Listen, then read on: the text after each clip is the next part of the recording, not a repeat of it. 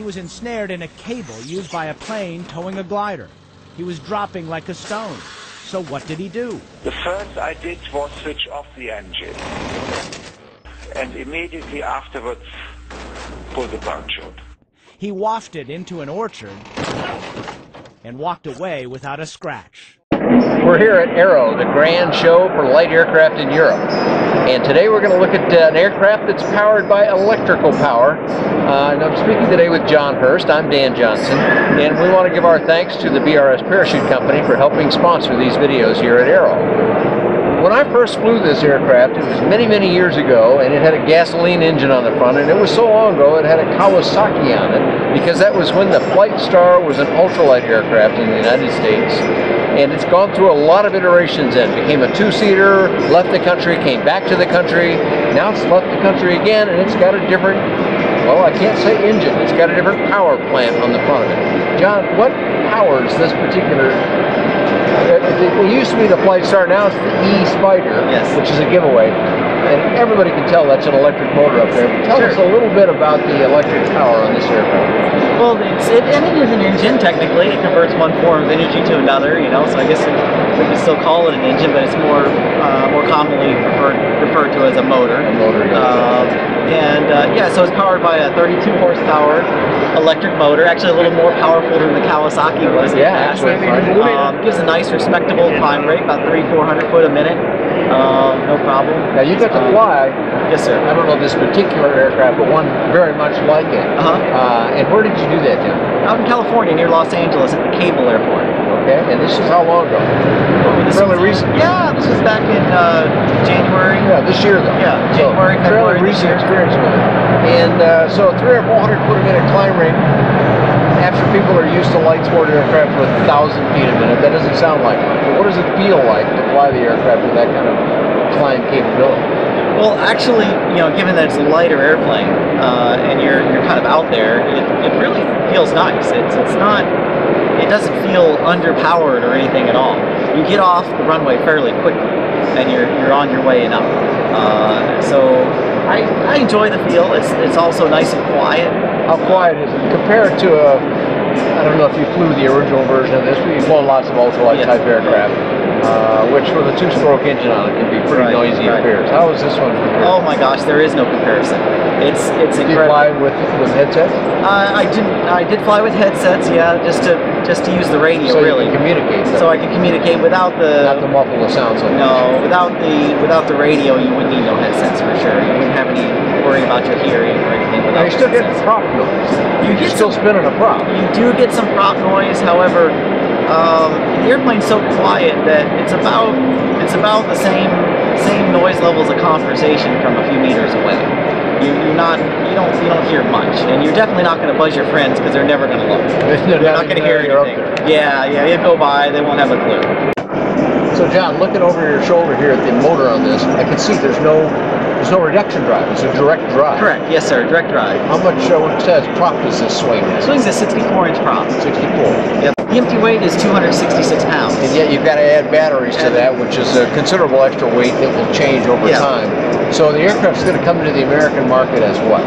It's going to come in as a light sport aircraft. Light sport. So they'll go through the whole light sport process. Exactly. Yeah, a little heavy to be a Part 103 ultra. Yeah, it just won't make it yet because FAA won't grant the weight of batteries as the equivalent of a 5-gallon gas tank, which is what's in the Part 103. Correct. That it could almost make if it weren't for that. If they would make an exception about that, it might work. But so far, that's not the decision. Right. And this is now offered from Unique Aircraft. Yes.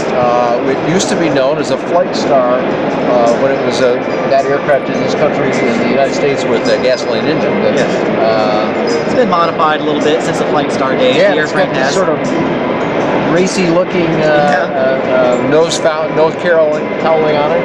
Where do the batteries go in the aircraft? The batteries are physically under the seat. Under the seat. So they're not above your head, they're not behind you, they're in a very safe location down there. Yeah, that'd be a real great place to have them. Yeah. The weight of batteries being what they were, you don't want these things hitting you from behind in the event of some sort of a disaster. So that's good. And those batteries can come out and you can put another set in and fly for a longer time. Actually, on the e-spyder, the batteries are fairly fixed. Are they? So okay. Yeah, so what we need to do is put it on the ground and charge it for a minimum 90 minutes, and and then go for another flight. Well, that's pretty quick though. Oh yeah, yeah. I mean, 90 minutes after 45 minutes of this, a nice little rest I can deal with. So okay, let's talk about how long you can fly the aircraft. Fly it for 45 minutes or so? Yeah, 45 minutes to an hour, more realistically about 45 minutes. Do you have any reserve time built into that? That includes a 30-minute reserve. Okay. So, you know, you could... So you can fly for a whole 45 minutes and still have some juice left over to get back to the airport. Yes, yeah, without question. And then you go take a break and talk to your buddies for a little while and do war stories and whatnot. Meanwhile, you plug in the airplane. Plug it in, go fly again, yeah. And we're talking pretty cheap recharging here. I've heard numbers like $2, $3, $4, $5. Oh yeah. To recharge it completely and go fly again. Oh yeah, I mean the fuel cost is negligible, which to me is incredible. Not to go fly and not even think about how much that flight is going to cost. When do you think the aircraft might be available in the U.S., John? Do you have any ideas? In the U.S., we're looking at a little over a year. So 2014 sometime we may see this aircraft on the market for sale. Yes. Have the prices changed, and we don't want to think a video will be out of date right away, but have you heard any numbers about what the price might be? Around the $40,000 range is what we're aiming at. And that'd be ready to fly then if it's LSA? All ready to go. So that's a pretty inexpensive purchase for an all electric. This is not hybrid or anything else, just electric power. Pure electric. $40,000, that's not too bad a price really today at all. And I'm looking up here and I'm seeing it's just, there doesn't appear to be anything up there except a motor hanging on the end. Yeah. That's all it is. Well, what's in the cowling right behind it? That's the controller for the motor. Basically what that does is it takes the power from the battery and sends it to the motor. So the throttle, what we would think of as a throttle is in there to control how fast the motor goes. And also it's looking at some other things like how hot is the motor. It's sending its own temperature down to the display in the cabin. Okay.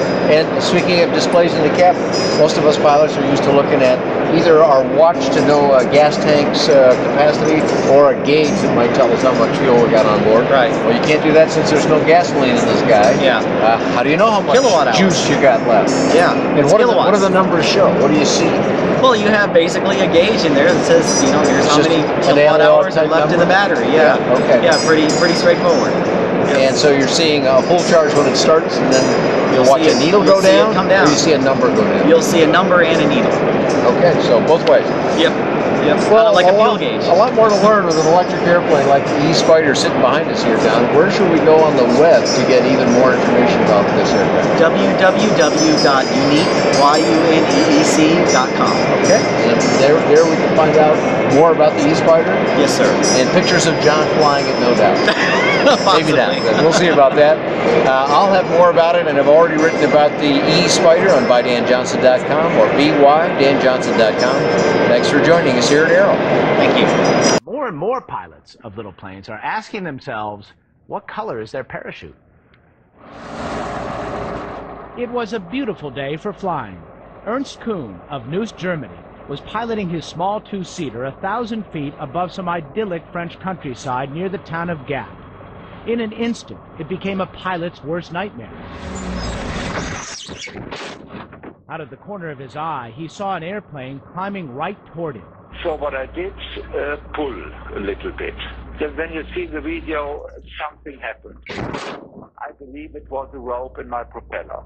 It sure was. He was ensnared in a cable used by a plane towing a glider. He was dropping like a stone. So what did he do? The first I did was switch off the engine. And immediately afterwards, pull the parachute. A parachute not just for him, but for his whole plane. He wafted into an orchard and walked away without a scratch. I can't understand how it was so, but it was so. It was a moment with, I think, very, very much adrenaline. Ernst was saved by a rocket-propelled parachute system for airplanes made by Ballistic Recovery Systems of St. Paul, Minnesota. The company claims the chutes have saved 199 lives. Cirrus Designs is the first company to build general aviation airplanes with BRS parachutes as standard equipment. And Ernst rebuilt his little bird himself. And of course, installed a new chute before he took flight again. Do you think that you are alive today because of that parachute? Yes, 100%. 100%. Parachutes cost between $3,000 and $20,000, depending on which plane you're putting it into. Of course, when you ask Ernst about worth every penny. it's like the credit card commercial, priceless, right?